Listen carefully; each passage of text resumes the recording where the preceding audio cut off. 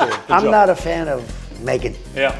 I'm not a fan. And I wasn't right from the beginning. Same I think to poor you. Harry is being led around by his nose. Okay. In the tangled web of royalty and political intrigue, a controversial figure finds himself at the center once again. Imagine a prince, ensconced in a land far from his birthright, facing the chilling prospect of expulsion.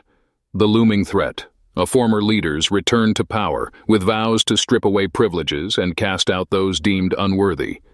The vow is fulfilled and Harry and his family teeter on the brink. Now for the details. Prince Harry and Meghan Markle are reportedly worried sick about being expelled from the U.S. if Donald Trump wins the upcoming presidential election. Trump has hinted he might revoke Harry's visa, currently under scrutiny due to his past drug use, which he admitted in his memoir, Spare. Amidst this, Harry and Meghan are preparing a contingency plan to leave the country with their children, Archie and Lilibet, if Trump returns to office. Harry and Meghan are attracting attention with their backup plan to leave the U.S. if Donald Trump returns as president. We need to think about whether they are really afraid of being kicked out of the U.S. or are simply looking to attract attention and complicate the situation. Having a backup plan can be seen as an expression of instability in life management and feeling threatened in an unfamiliar environment. Of course, because they are Harry and Meghan, okay, leaving America is inevitable. There will be no more place for them to live in this world. No matter where they go, they will be hated. The British hate them, they come to America, and the Americans hate them too. Who can accept living under a sky of traitors, cruel, scheming people ready to destroy the whole family? After all, they are no strangers to running away, are they? I'm really pleased to hear that they will take their children, Archie and Lilibet, with them. Previously, they fled the UK. Now they continue to flee, and in the future, they will certainly have to flee many times. In fact, just saying he has a diplomatic visa is hardly going to be accepted. He would have to prove it. A diplomatic visa expires with the diplomatic appointment. Harry never had one, and if he had, it expired long ago. International protected person status is under the control of the United Nations via an international agreement. Nothing a UK court can do will affect the terms of that agreement, because they were delusional and thought that they would excel in America as royalty. At first it seemed like they were, but we could see the cracks, and they grew and grew and grew. Now no two ends meet. The only place Harry knows how to be Harry is here in England. He is doomed to have another rude awakening. Never bless the poor boy.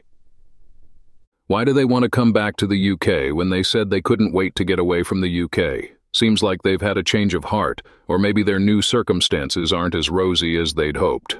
Funny how things turn out, isn't it?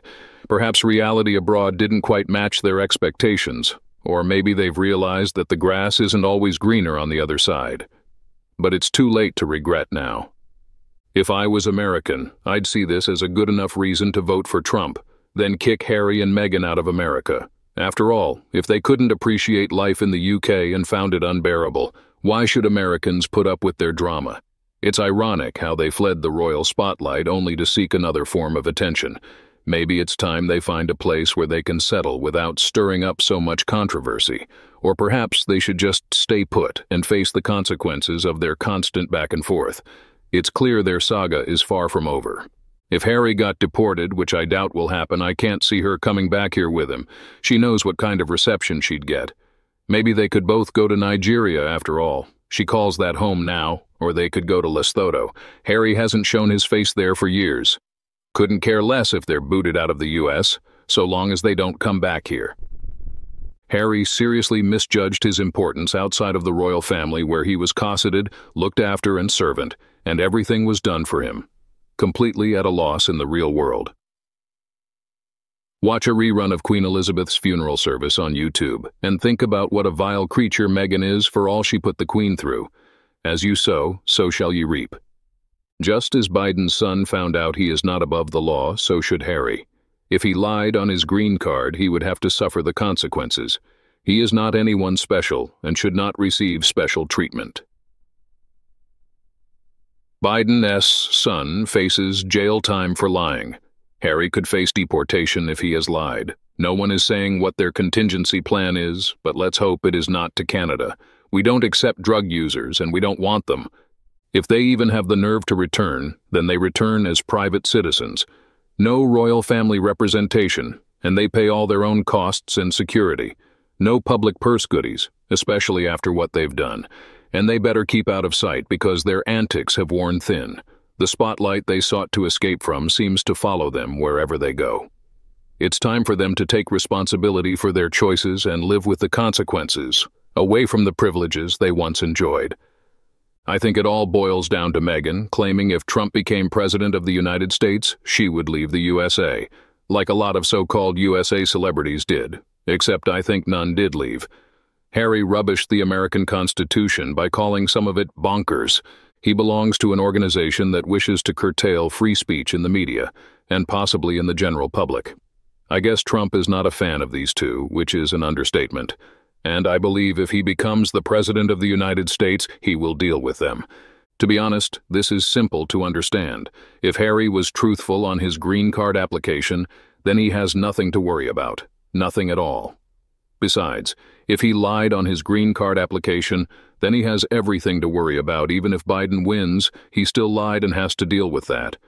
Then, the fact that Harry and his wife are making plans tells me Harry did lie on his green card application. Just like Hunter Biden, no one is above the law, not even Harry. And if Biden's son can go to jail, well, Harry can be deported for lying. It can be said that I don't think that they will flee the country like some escaped convicts. She is a U.S. citizen, and if guilty of anything, she is complicit in a crime if she knows that Harry had made a false declaration. If his visa is revoked, he will be allowed to leave, but he must within a certain space of time, not be arrested and driven to the airport or alternatively fleeing. Moreover, reaction to over-reporting using emotive words for the sake of sensationalism. Of course, there shouldn't be a problem for them to find a country that would receive them with open arms. Nigeria would be an option since she is 43% native to that country. I am sure that Adedokunbo would jump at the opportunity to be settling in her own country, and her spare husband wouldn't complain. Like he says, what his wife wants his wife will get. Please do not come back to the UK, as it is already overcrowded with whingers and people that only see the glass being half empty instead of seeing it as half full. Besides, the security that you want to be afforded to you is too expensive. You and your wife aren't that important to warrant the taxpayers footing that bill. Harry might be booted, but his missus won't go. She'll keep the house and kids and live the solo life she craves free from the shackles of the man she broke dragging her down. After all, if they are going to flee, it confirms that he lied on his visa. But I doubt this story is kosher. Trump had a soft spot for our late queen. I remember he was vocal about the content of the Oprah interview, but I do wonder if he really would follow through. I think he likes the thought of making hapless feel insecure and squirm. I can't say I blame him. And the laugh of the day was the statement that Meghan will only come to the UK if she has her own place, as she doesn't want to stay with Harry's family. What on earth makes her think that any of the family would want her? Is there something wrong with her brain? No one cares if she wanders around here. Who said Meghan needs to come back here? Hope Meghan will see this video. Listen, Meghan, I and everyone here hate you. Don't ever show your fake face here. I feel so nauseous. If you decide to come back here, wear armor. Piles of eyeless tomatoes will come straight at you, Meghan. In the past, Meghan must have seduced and promised Harry many things about a beautiful life in America, far away from England, so that no one would care about their lives. What followed was a series of despicable actions to make money. Now it is a high price worth paying after those series of calculations. Well, that's all for today's video. Thank you very much for watching our video, and I want to know what you think about these issues. Please express your opinion in the comments below. Hope you will always be cheerful and happy. Don't forget to support us by liking, sharing, and subscribing to the channel. Goodbye and see you again in the next videos.